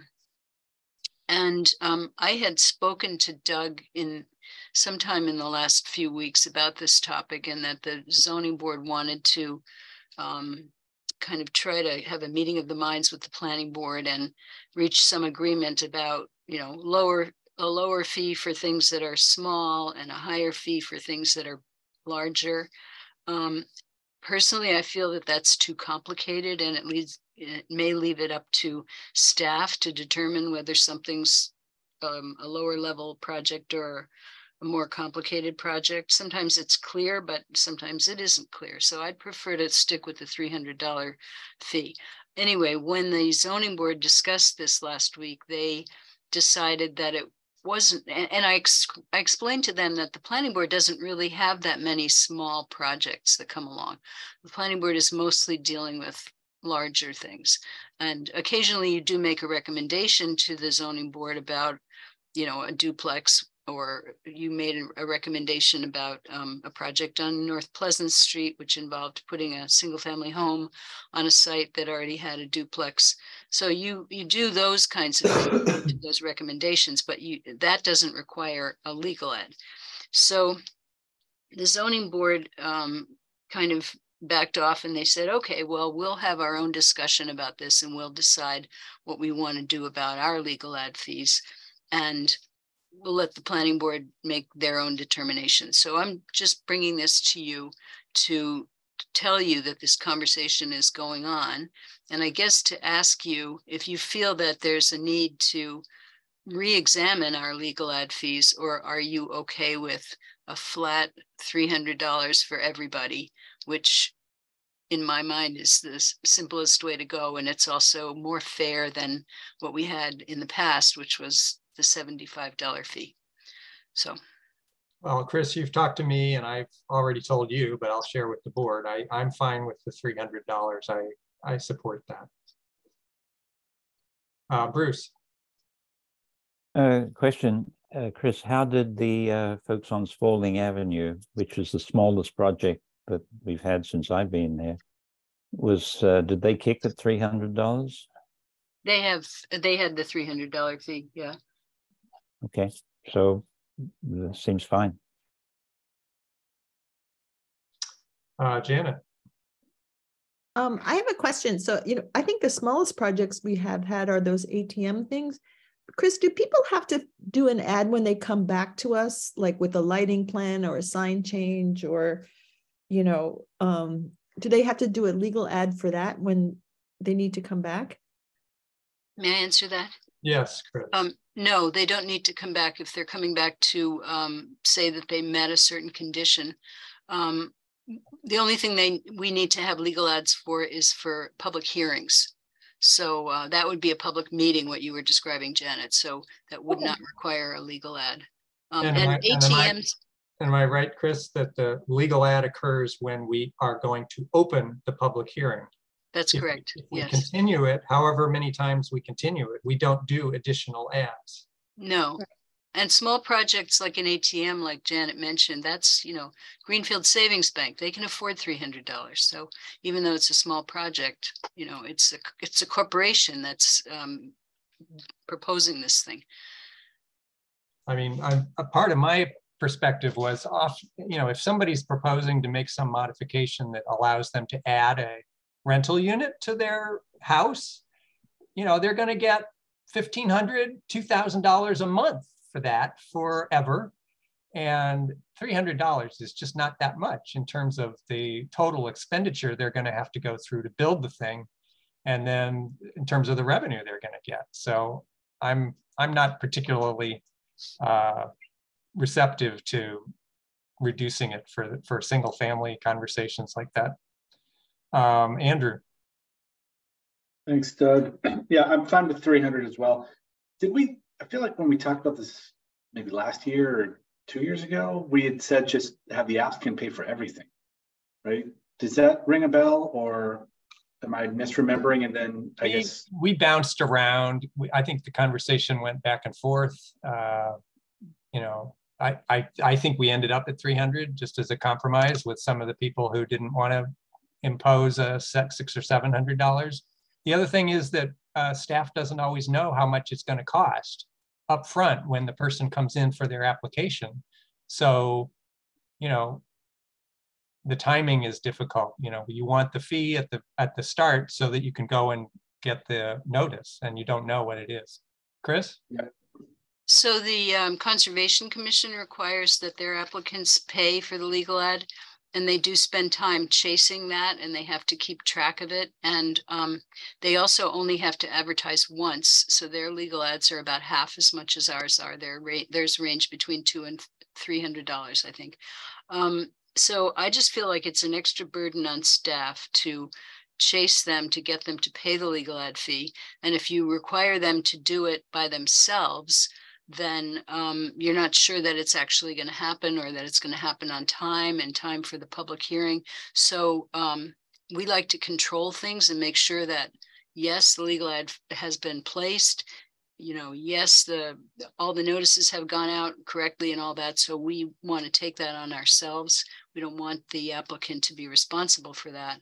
And if we place a legal ad and then we have to chase the applicant to get them to pay for it, it's just too much complication, too much extra work for us. So that's kind of where we're coming from. Thanks, Chris. Bruce? Doug, I agree with you when we're talking about smaller folks who might want to add a rental unit, and they have a public hearing for the addition. But am I right that once you are in that loop and you want to make changes down the line, if you want to put a ramp in, for example, then because you're part of a special permit process, you can't just get a permit for the ramp. You have to come back to another public hearing. So it's quite possible that these smaller applicants for subsequent events like that would probably be finding that these larger numbers would be maybe difficult to, or would be onerous.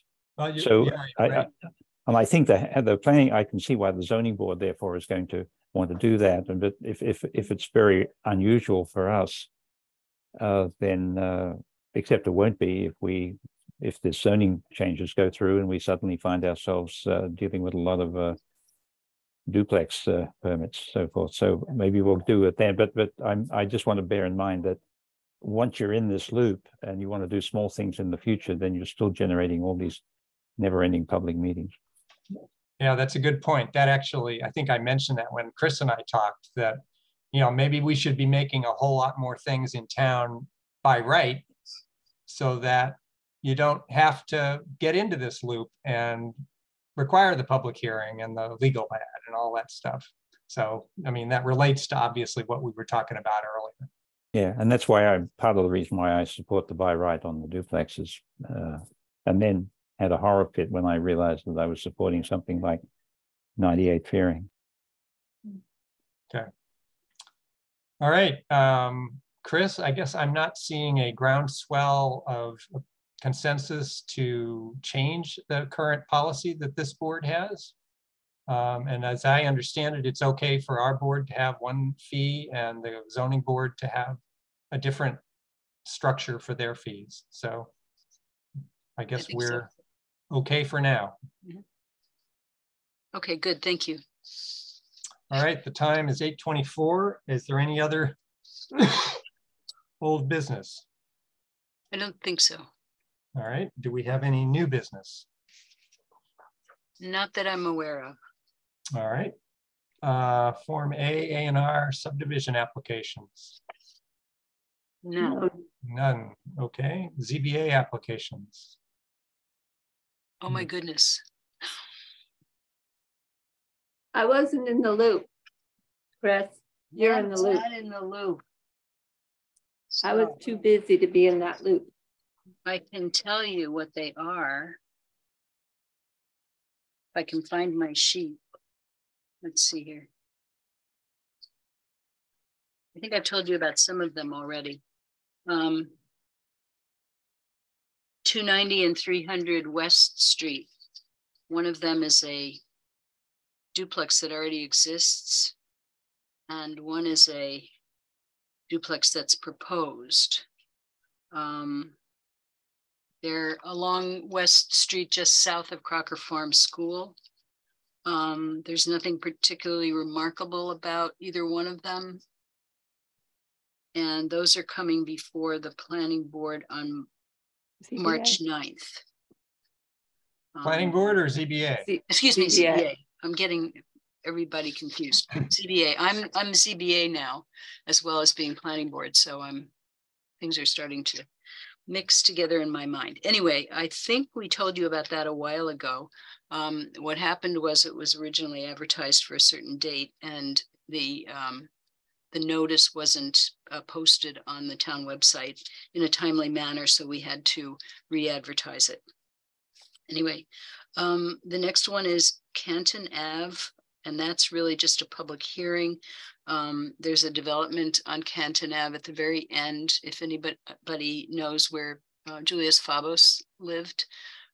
He's passed away since, but in any event, he had a big piece of property at the very end of the road, and his family sold that property, and they created 2 flag lots, and one of the flag lots has a special permit to allow a house to be built there, and that house is coming to the ZBA to change the exact location of the house, but I don't think that's a big enough thing for the planning board to be particularly interested in. And anyway, it's not a public hearing, it's just a public meeting. But if you're interested, I can tell you more about it. That's coming back to the planning board on March 23rd. ZBA. Excuse me, ZBA.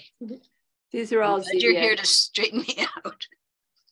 515 Sunderland Road. This is an interesting one. It's a proposal to put battery storage on a property. It used to be Annie's Garden Center, and it's been owned by the Chang family for a number of years. It's right up near the border with Sunderland, and they're going to be putting a large amount of battery storage, standalone battery storage up there, and it's gone through the Conservation Commission. Conservation Commission has scrutinized it, and now it's coming to the ZBA. That may be something that you want to look at. It's coming on to the ZBA on March 23rd.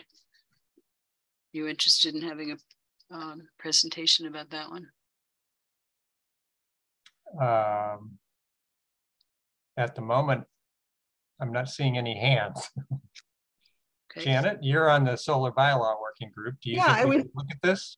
Oh, I think it's super important, but I wonder if the presentation should be to the solar bylaw working group, because we've been looking at some of those issues around batteries, exciting issues around batteries, I'll say, as a euphemistic thing. So I bet there's no what should I say? There's no permitting path that would require that they go to the solar bylaw working group. It would be a courtesy on their part. But there is a permitting path for having them come to the planning board, because the planning board can be called upon to make recommendations to the ZBA on special permits. So maybe I'll mention it to the other board. Chris, can I ask you a quick question about the first duplex on West Street? Like, there's an existing duplex, and are they changing something, or is it just the existing duplex, the people who own both properties, they're different LLCs, but they're, basically the same people. And they are taking a chunk of land away from the 290 West Street to give to 300 West Street in order to allow 300 West Street to become a duplex. So that's really the change that's happening on 290 West Street. It's nothing about the use. Okay. Thank you. Okay. All right. And then the spoke as you probably know, it took over that building that used to have the copy shop, and it also used to have a sub shop and pizza place. And anyway, now they have that whole building on East Pleasant Street. And they are proposing a nightclub on Prairie Street in a former the building that was formerly Old Town Tavern. Yeah, and the laundromat. And the laundromat, yeah. Yeah. It include the laundromat? Yeah, I mean, at least that building at the opposite end is the laundromat. And it had the dry cleaners. I think that Old Town Tavern may be a standalone building. No, it's one. I mean, it's one long structure. Maybe it's a firewall, but it's one long structure. Okay. And it's all vacant at this point. So anyway, the spoke is going to establish something called Live at the Spoke in that location. And it's going to be a nightclub, and it's going to be run by the same people who are running the spoke on East Pleasant Street. There really aren't too many site changes. I think they're going to be putting 2 sheds behind the building to house some of their equipment. They're going to be putting a fence up along the west side of the property. Other than that, they're really not changing much on the property, but it's an interesting use. So any interest in seeing that one? Not seeing any hands. Andrew. I mean, for my own curiosity, I would like to know more about it, but I don't want to drag the board through it. I guess we could all listen into the ZBA meeting. That's right. Yep. You Yeah, could do that. That's reasonable. So that's going to be heard by the ZBA on April 13th if you're interested in tuning in. Okay.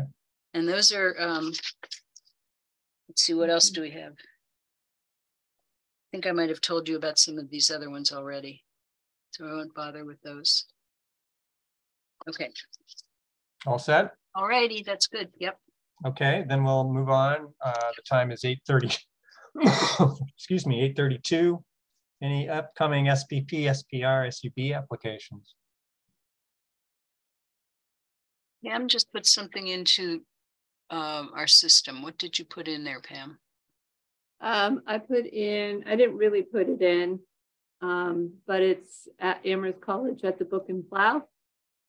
That's right. Amherst College is building a little outdoor gathering place, and they are going to have an accompanying outdoor restroom of some sort, I believe.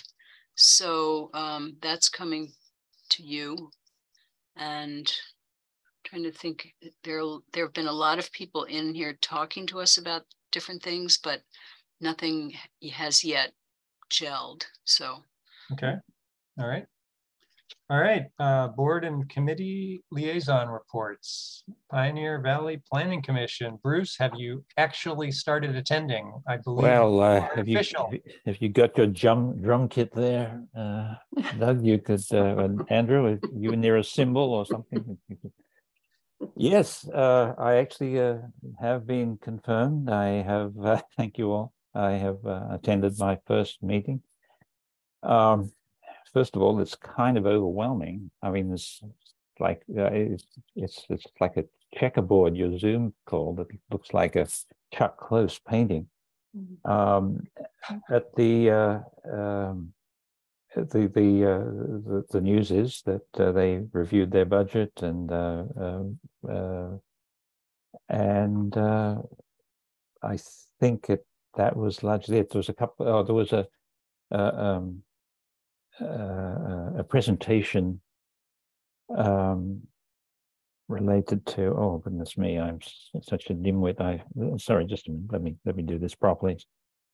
I clearly have to get better practice at this, so that I can be more like Janet when I'm talking to this topic. There was a strategic planning scoping seminar. They're looking at this thing called the Consensus Building Institute, and basically it's preliminary to a plan, an assessment plan, a strategic plan for the organization, and that was the approach to that was presented. But that I think is all. Any questions? Good, thank you. All right, we'll move on. Andrew, CPAC. No updates. Okay, Tom, DRB. So just an update that Chris now has more on her plate and is now in charge of the DRB meetings as well. So I look forward to working with Chris until she has someone to take this burden from her. But we have a meeting coming up in the next couple of weeks. All right. Janet, solar bylaw. I don't really have much of an update, and I was we worked on a small section of the solar bylaw, and it completely eludes me what it was. And I was hoping Chris would help remind me, but I think I don't want to ask her. Okay. It was kind of working on it today, so I could tell you. Oh, good, because it was one like that we worked on the last time had to do with monitoring and maintenance and decommissioning and abandonment and all of those things. So that's what we worked on last time. I think we're going to go over that again on Friday. And then we are also going to be talking about submittal requirements on Friday. Okay.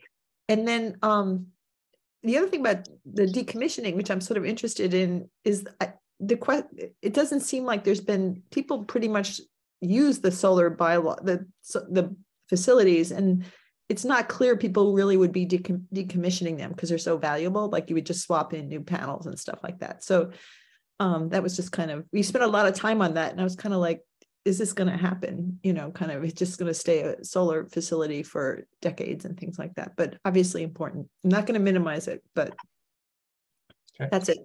Thanks, Janet. Chris, CRC. So CRC has been working on the rental registration.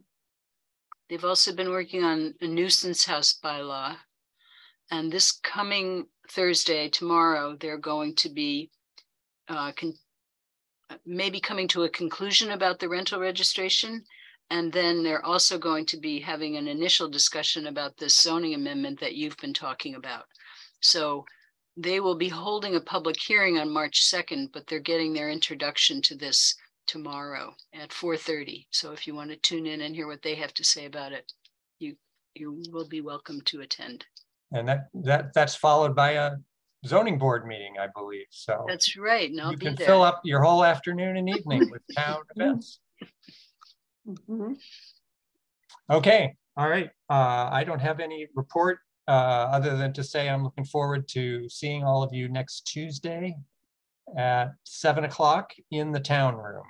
And we'll have, I think, 2 hours is the plan to just stand around a map and talk about where we think people might accept more housing and what kind of housing that might be.